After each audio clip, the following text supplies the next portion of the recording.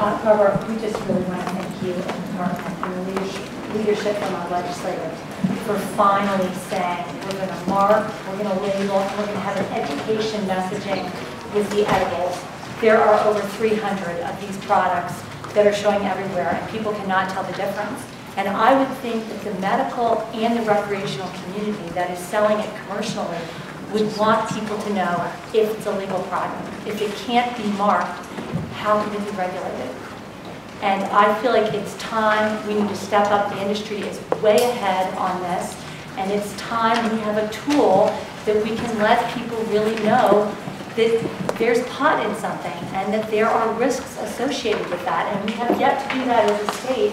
And I really appreciate we totally appreciate the recommendations you've made, including the no longer, remanufactured products, which is where, you had licensees going in and purchasing, products from Costco and spraying it with high THC and then repackaging it and selling it. That's very confusing. It can be deceptive. We also really appreciate encouraging the single size, and I think after seeing that study, we need to stop and think about what should be a single serving of edibles.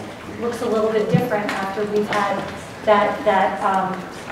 the study that we saw, and also really think about the whole potency issue and how we educate people on potency. I know a lot of people in the industry have really shared concern that people know what they're getting and what the impacts are, and I think we could use this opportunity of the marking, the labeling, to get those messages across so that people know, okay, what does it mean to, eat 100 milligrams of THC?